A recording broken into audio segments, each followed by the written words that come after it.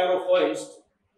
In this case, this is the 2-ton IR model Indef wire rope hoist, and this hoist is bolted on the frame of this pallet.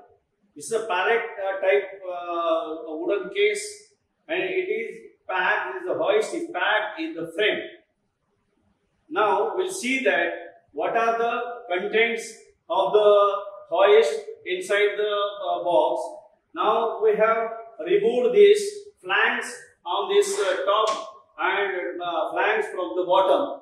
Now we'll see that what are the contents in the hoist. Now you can see this is the complete hoist. It is bolted in the bottom of the pallet type this pattern, and we have here the counterweight.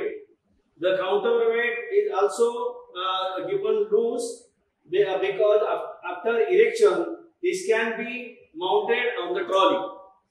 And the most important is you will get this instruction manual, operating and maintenance instruction manual.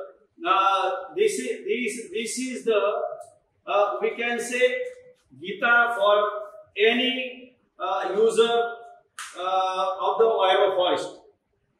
You can see all the contents are there in the this instruction manual.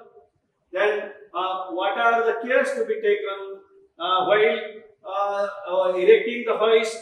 What are the cares to be taken while operating the hoist? And what are the do's and not do's to be done while after erection of the hoist? And we have the part list and drawings in the instruction manual of the hoist.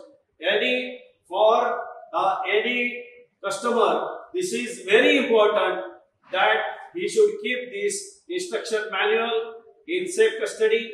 Also, one should fully read this instruction manual before the hoist is taken for erection. And this is how you will receive the hoist. Now we are lifting the hoist. After unscrewing from the bottom, we are lifting the hoist on the lift, and this will be mounted on the beam.